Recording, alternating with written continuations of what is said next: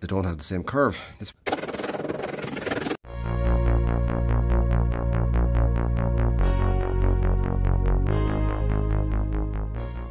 How are we doing, folks? How's things? I've got 3 jobs on today. We're going to be looking at the dog leg.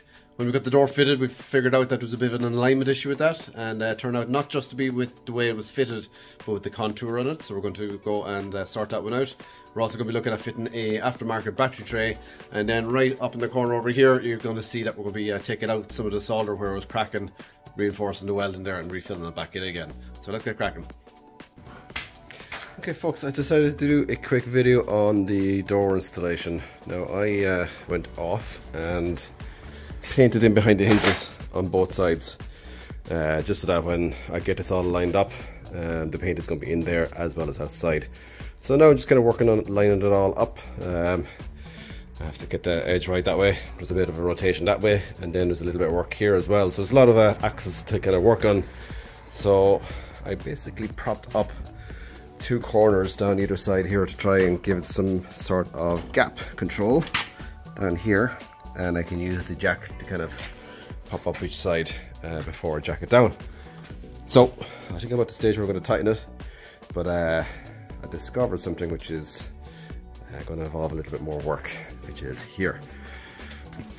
So I have this fairly well balanced. It's a tiny little bit high there, so I'm kind of guessing that with the way that the door comes on, that's going to go down, which also means the weight of that is going to go down. Now this is a 280Z original door, and this is one of those aftermarket kind of dog legs that I put in before. Now I aligned that up by using the curvature here, marking it up with the previous one, but it's probably not advisable to try and go ahead and do this while you don't have a door to line it up with. So not only are they offline with each other, which will be worse in a second, but they'll also, they don't have the same curve. This one has a more relaxed kind of lazy curve, where this one's kind of more sharp and abrupt. It gives it more of an edge. So not what I wanted to see.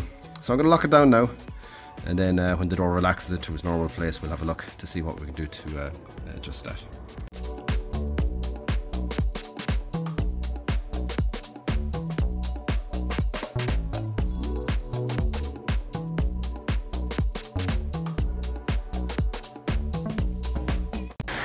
Okay, don't mind the noise in the background. It's a lovely wet April's day here. So we have a fairly close alignment there. It's a little bit high, so we'll push down, that will relax down, okay? And then all the way around here, it's good. If you look at the top here, it's fairly flush, and likewise at the bottom. But here's that disaster. Okay, so I thought about doing a couple of different things here. One was to replace the dog leg, but to be honest, put a new dog leg on there, so it won't be the same effect. So what I'm going to have to try and do now is trying to make this relax a little bit more like that. So it's an experiment. Gives it a little bit of a backtracking on this now, but what I'm going to do is I'm going to do a cut across here and tap that fella down and see what it kind of relax down and kind of line up here. In reality, there'll probably be a bit of a whoop up here at the end, but you're not really going to see it unless you get right down on it. It's actually probably going to look like it's just naturally contouring in there. I can see that the door has kind of got a tiny little taper off here, so I'm just going to try and see if I can get a happy ground between the two of them. But other than that, the gaps are pretty good all the way around. I can't complain. It does widen up a tiniest little bit there, so I don't know if I'm ever going to get that out of it. Just the tiniest little bit. So this is either going to be a big disaster or a big success. I really don't know, so I think it's just covered. That's what we can do.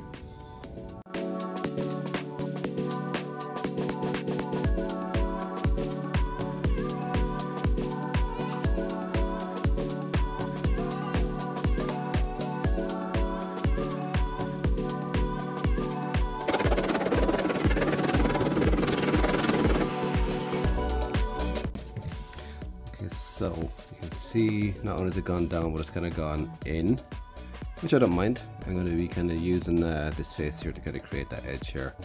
See how we line up. Definitely getting closer, alright, but I think we can go further. Let's give you a little run down along the line of there. See, it's definitely getting closer to where we want. I think there's a little bit of a edge kind of protruding there, so You can get her to go down a little bit further, and then we'll just kind of weld them, fill up that area, and kind of try and contour it nicely. Should be okay. I think by doing it this way, actually, it's going to be good, because by welding here and grinding that in, we're going to kind of get a relaxed edge here like that. So hopefully this works. We'll cut a little bit more, tap it down a little bit more. Okay. Looks a little nasty, but it's actually okay, I hope. Okay, so we have maintained this flat edge here with the flatness of this part here, and then we try to bring this curve as gradual in here as possible. If you look down along the line of it, it looks fairly good, and up the other way, it looks fairly good. So what we're doing now is we're going to fill in this here, and we're going to use that kind of contour. We're going to keep that as our edge, and we're just going to build it up in here. There might be a little bit of filler then on just the tip of the weld here, just to kind of keep it all planed off. The one thing I want to make sure is that this does not buckle out here, because that'd look horrible. So I'll work on trying to get that as straight as possible before we do any welding, which means it'll probably get pushed in just ever so slightly there. So time to weld. Now unfortunately my welder is getting worse. I remember mentioning a few weeks ago about where it was kind of sticking and bouncing when I was doing the differential, doing that big weld, and it seems to be getting worse. So I don't know, I think it's either on its way out or it needs a big repair, and it's cash I don't really have for to be putting into this if I can. But I think we'll just slowly build up the weld. It won't be the best looking weld you'll get, but it'll definitely look a lot better when it's all rounded off with the mopping disc. Okay, so we put a flat edge here just to keep that all kind of in to kind of one constant plane here, and have to tap it in there just to convince it to keep it straight. I'm going to put on some welds. I'll probably lose my patience several times because of this welder the way it's been here lately. But we got welded up.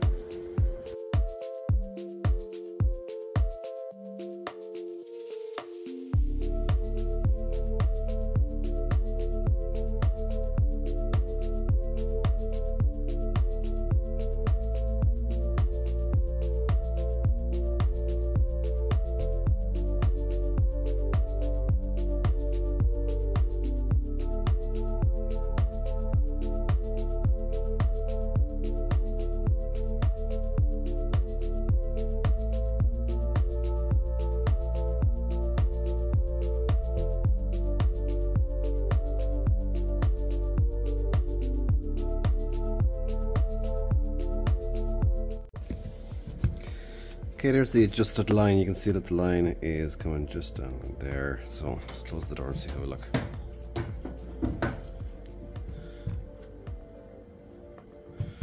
It's looking a little better, alright. Let's get her in flush. Okay, so if you look up here now, we find that our curve is much more relaxed. And now that I'm in charge of the edge here with the welder, we can round that off a little bit more than the way it was. What I might do then is I could go crazy now and try and just fill this all in with steel, but to be honest, we're only just going to be adding more heat onto the panel, which is always a little bit dodgy, especially with the amount I've just done with it. So what I might do is I might just come across now with just a tiny little skim just to fill in all these indents here and start sanding that out. But it actually stayed, because we're kind of dealing with one solid edge here. The weld, when it gets connected to it, it doesn't get a chance to warp out of shape now at all. So when I feel that there, it actually feels fairly flat, which means it's going to continue on with that nice plane there. So I think that's a success. I think what we're going to do now is get the filler on that now. I'm just crap at filling. I can never get my head around it, but I'd come in and just get that lined up here, just to have it a little bit better. A couple of small little high spots there. I might grind them back flat first, and then give the whole area a nice little scrub down. And I've rubbed a bit of filler. When I say rubbed, I mean like fucking smashed a bit of filler onto this here. So we'll let that set now. We'll get the sandpaper in there. We'll flatten it all out and see how we look. But it's a big improvement on what it was, and I think that little contour, that little kick up you're going to see with it going up here won't be that visible. Also, I'm going to black decal all the way down the side of this, which is kind of take a bit of emphasis off it as well. But I'm actually going to get the video back in here later when the car is painted, just to see how visible this is, to see if this is an effective way of dealing with the slight differences between the genuine and the aftermarket parts. So we'll have to wait and see how we get on. Okay, and there's a lot of noise going on here when you're looking at everything. Just between the different layers of paint, steel, contours, shapes, curves. But I have that all shaved back. And we'll just see now how well it matches up. It's a lot better than it was. Kind of follows all the curves. If that gets pushed in just about there, you can see that's fairly spot on. All the way around. And once again, you don't even notice the change in angle here. Because I have it all blended in from being around here, it kind of goes back to a sharper point, so it's almost like it's part of the detail. So I'm very happy with that. Okay, as I'm going through snagless in the car, I remember coming across this on all four corners. It was visible from day one, but when we took it back down to the steel, you could see that there were solder joints here, and that there was cracks forming across it. Now, this old solder, as far as my research shows, is that it's just a filler, but the joint does be soldered as well, but it's just kind of a filler over it. Now, the fact that they're cracking basically means that the solder is stressed at that point and it's kind of given away. So I was chatting to the guy who's going to be doing the painting for me, and he says that it's best welded at that point. If there's kind of a structural give right there, if you fill it in, you're going to just have it come back again. So we're going to look at taking that back down, put a couple of tacks on that area just to strengthen it up, and then we'll fill over the whole lot again. So step one, let's take her back.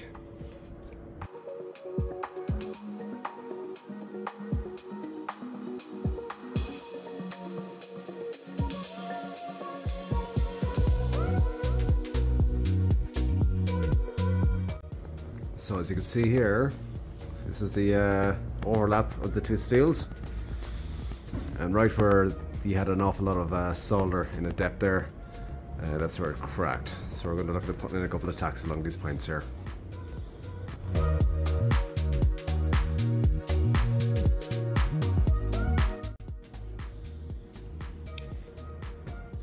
Now, you know that steel there and there, right where the crack was, is fully clamped together, and it's all below the level of the solder. So I just have to do a bit of research here now and confirm that putting filler over solder like this is okay. If not, I'll have to learn a new skill.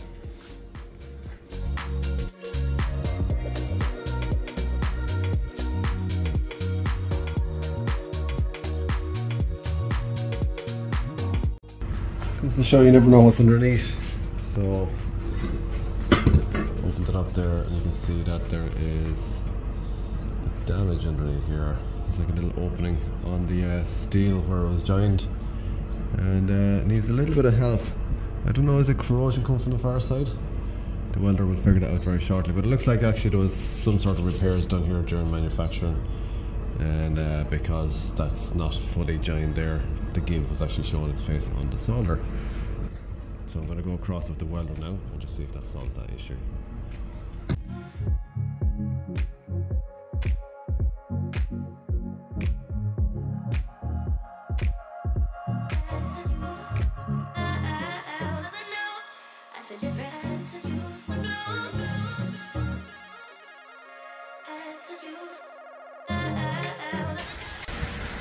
And once again, up in the front right hand corner, you can see that the solder is hiding a lot of shitty welds in there, to be honest.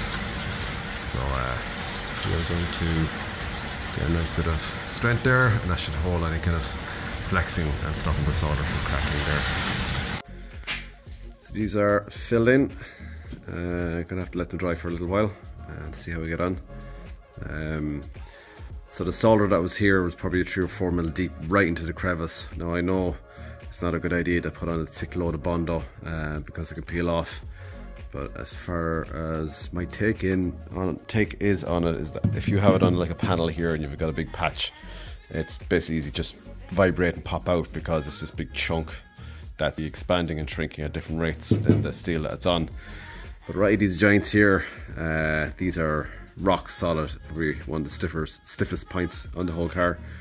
And the fact that it's completely surrounded, it's like a little well of filler in there, I don't think it's going to be too much of an issue.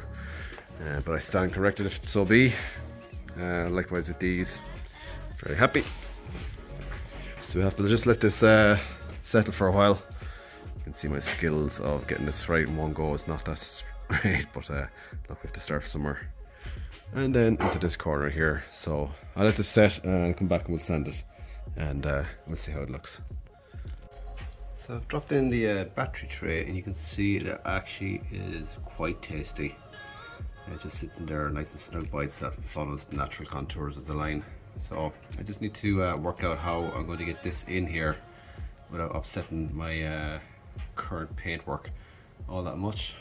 The nice thing is that the battery, where it sits there now, and the battery sits above that, my little cover plate that I put in before will be mostly covered, so it's going to actually I suppose in a sense conceal the left to right transformation of the car.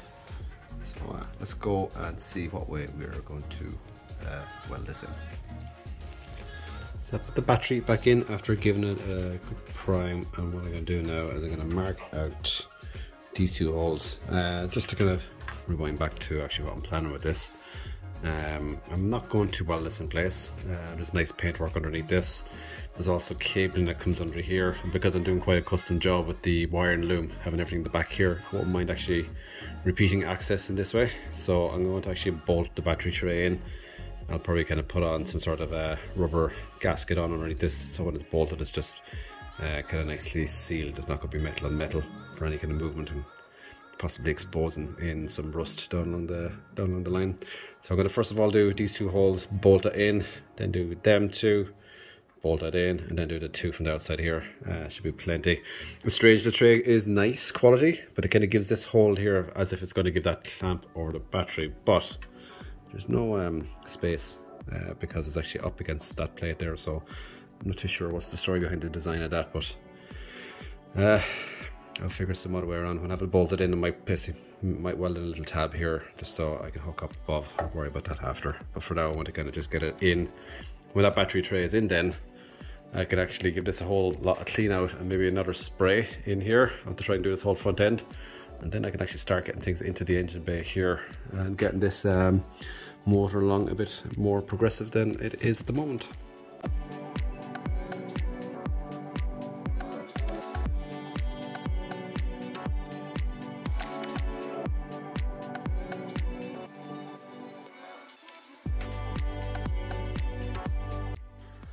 So I've just jacked these in with two M8 bolts, and that's kind of locked it in nice and tight there.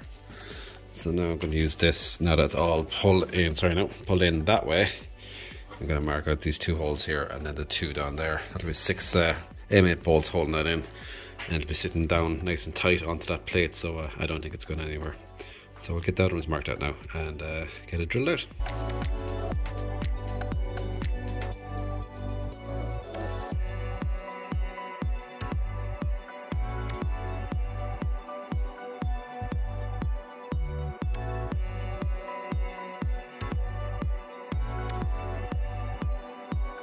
Okay, here we go, folks. Got 2 bolts on the inside, 2 bolts on the outside, 2 bolts towards the front. Obviously these are just bolts to help me locate it as it is, so we've got them marked here, here and here. So we get nice stainless bolts, good washers, get them all flushed in nice and tight, no fear of corrosion at that point. And then we'll put a little bit of sealant underneath the washers to make sure that nothing's kind of getting in down behind this. We'll probably put this in painted, and then we can tighten it in, and then if we want to paint on top of that again we can, but at least it's in fixed. Okay folks, I painted the battery tray. I gave it a good old heavy coat. Ran a little bit, but I don't even care about this because it's going to be under the battery. I've kind of gone around and put little black dots marking the perimeters of where each of these plates, like here, are going to meet up with the other side. That way there's just like a nice layer of, I can put in a nice layer of seam sealer on this. That way if there's anything kind of trying to drip down there, it can't. So I'm going to go and apply the sim sealer right at these points now, and then we're going to see about putting it in permanently. Okay, I got the sealer put on the inside of all these surfaces here. That basically means wherever there's contact down around here, that the metal isn't going to be hitting metal and kind of causing the paint to chip. So I'm going to try and marry these up fairly cleanly. Get fairly close at that.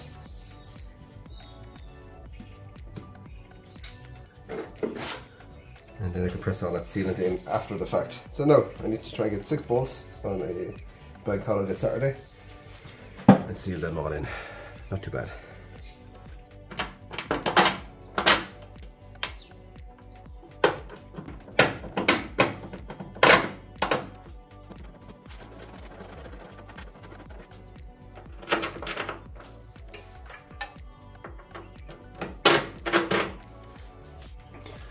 Okay, I took out each of those bolts and chopped them back so that they're not sticking out a mile, and now we're going to go and tighten it in.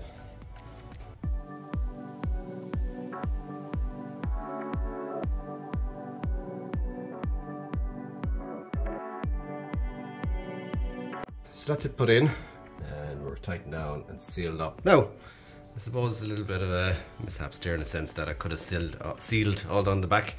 But I might actually just put a layer of sealer over it, and then when it gets painted it'll all get joined in together. Looking underneath then, we have put on the sealant. This is all hidden inside here, so I'm not too worried about how it looks. I did see a kind of strange thing where you can see actually the under seal seem to be softening when this stuff is put on, so maybe it's just whatever chemicals in this is just setting it off again. So we'll keep an eye on that, and we'll be putting under seal over all of this here as well, so it's not too bad. It's very solid anyway, that's the main thing. Another thing to note is the clamp holes that come up over the battery. The way this design is done is the clamp hole is tight to the bodywork. So I might put on a little hole through the whole lot and seal it, and put on a little kind of frame that comes up here that allows us to bring it up and over the battery, but not too bad. Alright folks, that wraps it up for this week. We're just going to finalise getting the bodywork painted now. A few little areas where we found a little bit more rust that we're just getting mopped up, and then we're off to the paint shop. Happy days. So while that's in getting painted, we're going to turn our attention to the engine and finalising a few little modifications to the gearbox down there and getting that ready so we can actually plant it into the car and start the big reassembly. I cannot wait to get into this, man. And as always guys, any likes or subscribes, I'd really appreciate that. We'll talk to you guys soon. Take care. Salam.